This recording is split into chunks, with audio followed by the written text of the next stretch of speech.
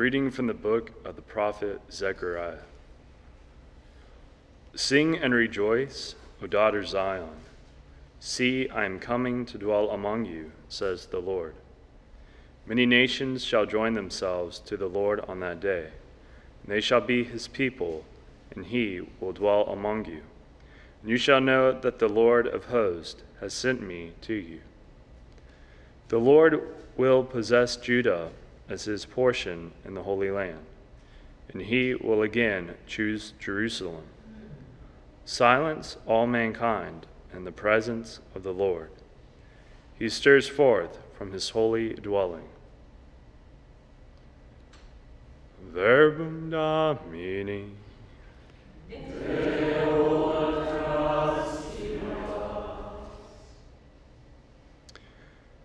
The Almighty has done great things for me, and holy is his name. The Almighty has done great things for me, and holy is his name. My soul proclaims the greatness of the Lord. My spirit rejoices in God my Savior. The Almighty has done great things for me, and holy is his name. For he has looked upon his lowly servant. From this day all generations will call me blessed. The Almighty has done great things for me, and holy is his name.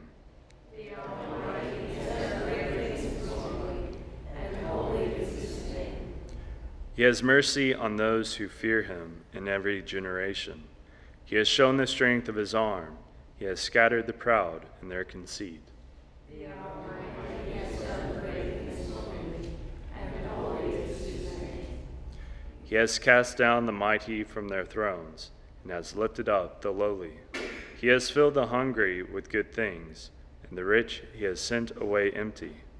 The Almighty has done great things for me, and holy is his name.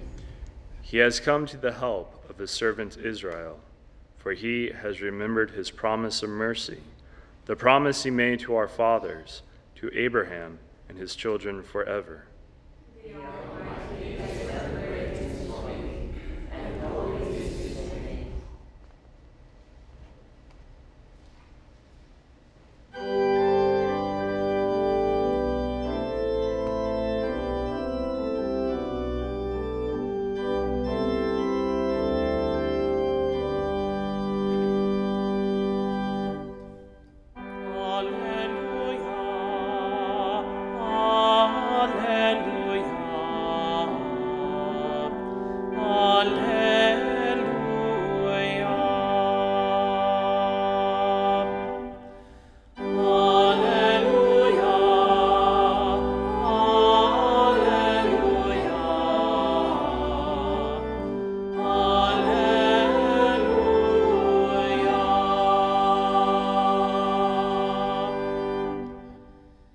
I chose you from the world to go and bear fruit that will last, says the Lord.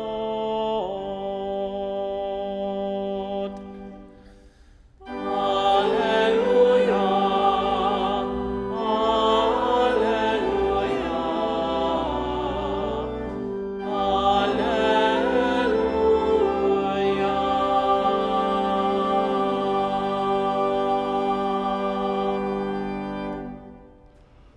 Dominus vobiscum.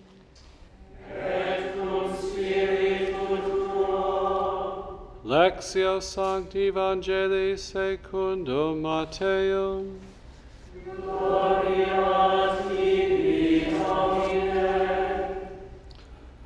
While Jesus was speaking to the crowds, and his mother and his brothers appeared outside, wishing to speak with him, someone told him, "Your mother and your brothers are standing outside, asking to speak with you." And he said in reply to the one who told him, "Who is my mother? Who are my brothers?" And stretching out his hand toward his disciples, he said, "Here are my mother and my brothers, for whoever does the will of my heavenly Father is my brother and sister and mother." Verbum Domini. Nos tibi Christe.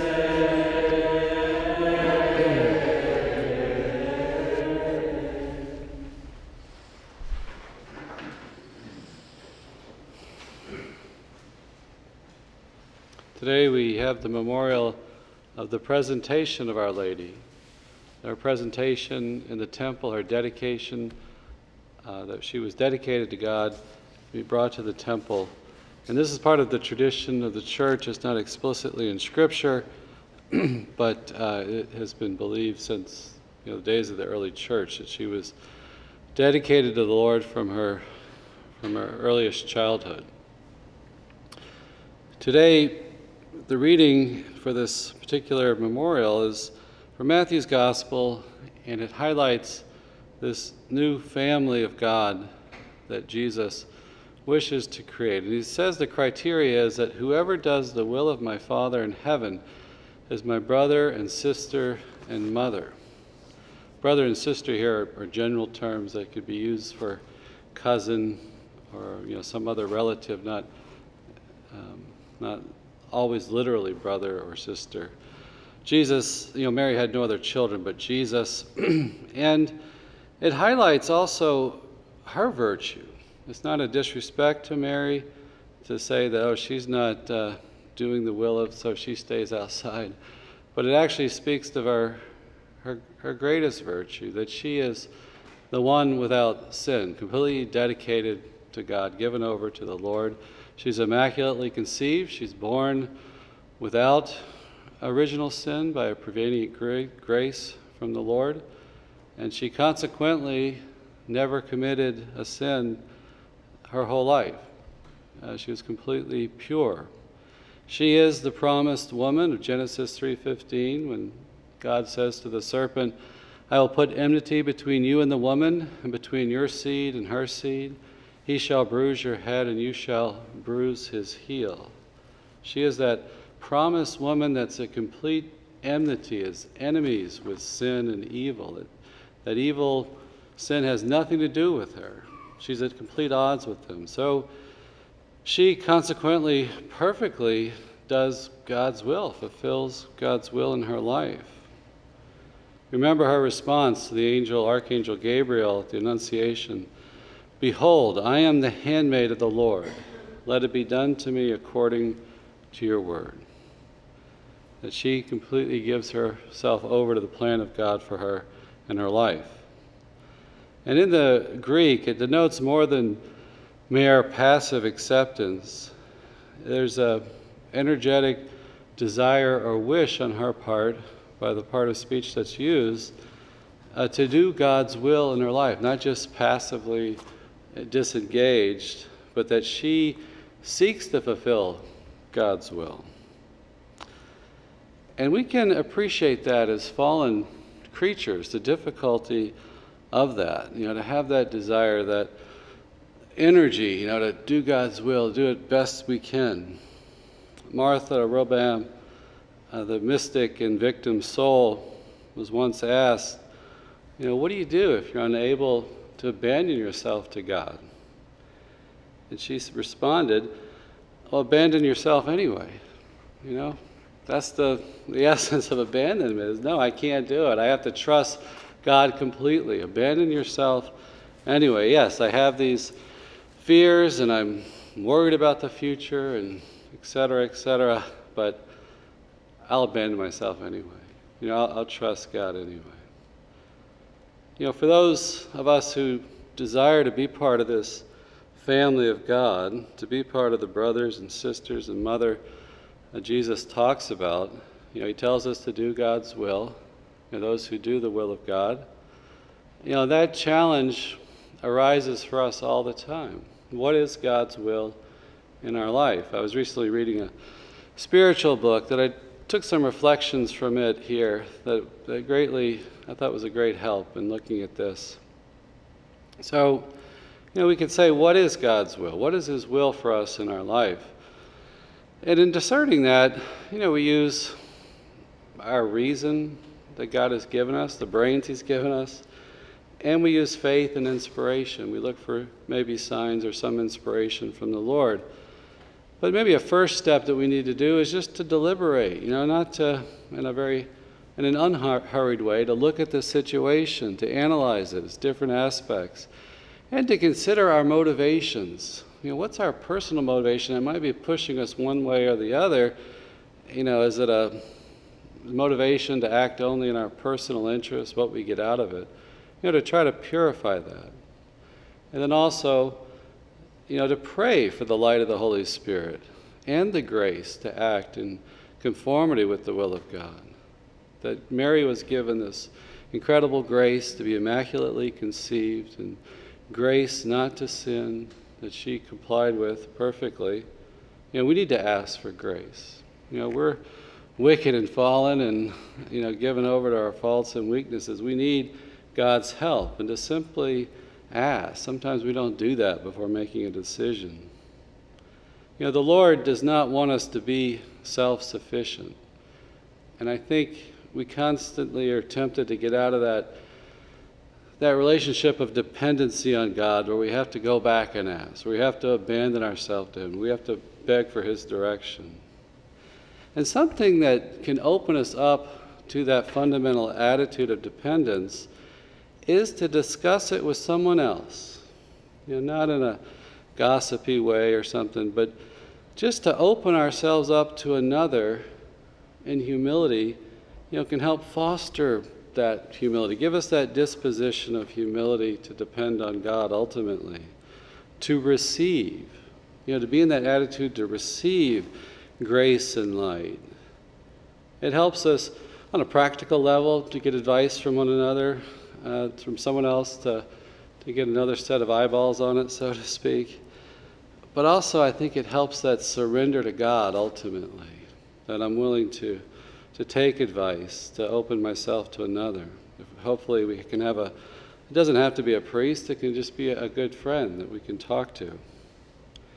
And if we don't have absolute clarity of what to do, as long as it's not, immoral or wrong in some way, serious way, I can act and make that decision to, what I think God's will is here, as long as my intention is good, that I'm trying to seek God's will to do the right thing. And sometimes we want a certitude that's just not there. There might be a choice between two good things, and we just have to trust God. And if our intention's right, that we're trying to please Him, trying to do the right thing, our decision won't be far off. I remember I asked that of a wise elderly nun one time about some of the decisions we have to make in religious life and community life, and she told me that exact same thing. She said, if your intention's good, her experience was, it's not going to be far off, what choice you make, and then if it is a little bit off, you can correct it. Sometimes our pride and fear of being judged by others can paralyze us. We're afraid to make a mistake. What would it look like if we made a mistake? But in humility, we know that we can be wrong from time to time. But our love for God urges us to act, to do something for the Lord, to make this decision. We have shortcomings and limitations in our judgment, and all our decisions will not be perfect. But still we're trying to do God's will, so we have to make that decision. And we abandon ourselves to God with a disinterested, a certain disinterestedness in ourselves and our own, what we get out of it, so to speak. Have this disinterested love of God that's not always looking at it through this lens of what we get out of it. So, the consequences of our decisions, we give that over to the Lord. Perfectionism, I was reading, wonderfully summed up this little book, was that perfectionism doesn't have much to do with sanctity. Sometimes we can just reduce it to this outward appearance or veneer, and we desire this self-sufficiency versus a dependence on God. Remember that blessed are the poor in spirit, for the kingdom of God is theirs. That we have this inherent poverty, that we're dependent on God, we're contingent, we're His creatures. And this idea of perfectionism focuses us on ourselves. And it could be a prideful pursuit of self here, that I'm not looking at the Lord. I'm not seeking his will really. I'm trying to look good, and it might be dressed up in holiness. But we reduce this be perfect, as we hear in the Sermon on the Mount. It's a be perfect in the order of charity. Have the perfection of charity, of love of God. That's what holiness is, not this veneer of perfectionism. Sometimes we might have the temptation to be scrupulous and doubt ourselves, or sometimes we might have a temptation to pursue a good that's beyond our strength. Humility is there to limit the will in that sense, not to go after something that God's not really calling us to, or that he's not given us the strength to achieve. We might have a temptation that we're not doing enough all the time.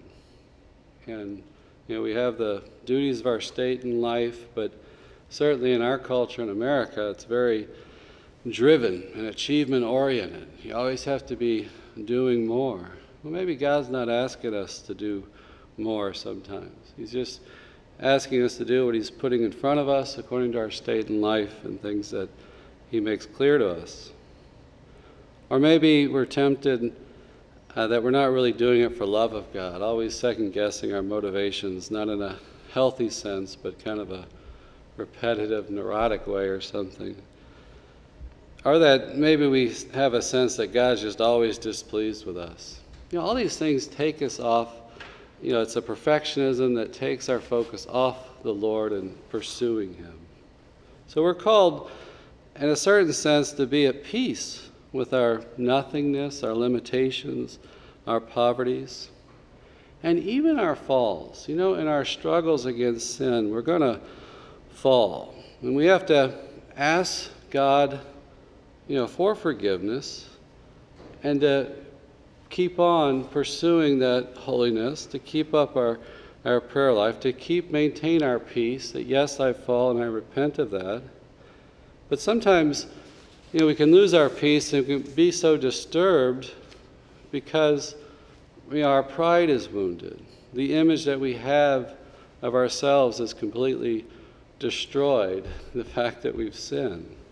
And we can lose hope because, our trust has been placed in ourselves and not in God. But we shouldn't be surprised or shocked at our falls. We just have to admit we're sinners, just like everybody else.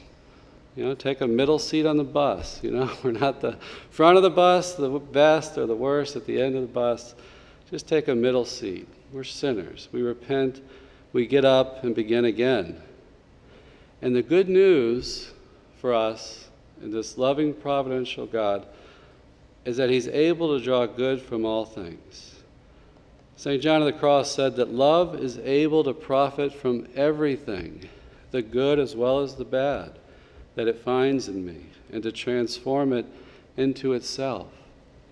Meaning that it could take a fruit from all our struggle and difficulties and repentance from sin to increase our love of God, refocus us on God, seek to do his will. St. Augustine, he would say that, that scripture verse that, all things, that God can draw good from all things or can serve him in some way, that he says, even for our sins that we turn back to the Lord, that we can profit, that God can use that in some way. This is not to accept lukewarmness or contentment with mediocrity. No, we have to struggle, we have to repent, we have to do an examination of ourselves, correct ourselves. But in our faults, weaknesses, and sins, we have to get up again. We have to arise. There's that wonderful scene in the parable of the prodigal son where he's in the distant land feeding the pigs, working as an indentured servant there, where he comes to his senses and arising, he comes back to his father's house. It's a wonderful image. That word for arise is the same word to describe Jesus' resurrection. That through the power of that resurrection, it gives us life that draws us to God himself working in us, that paschal mystery that we have to arise again And not to quit praying, not to, despair of grace, that God might not give me the grace or something, but to continue praying, asking for that strength to avoid sin. And another fruit he might draw from our struggles and faults is that it gives us humility, gives us a certain tenderness and mercy towards others, that we realize our own weakness and our own sinfulness, that I won't be as judgmental of others. God can draw beautiful fruits from this struggle. But it begins with seeking his will, like Mary did, to be totally dedicated to him, to abandon ourselves to him, to repent of our sins, to begin again and be converted every day to his will.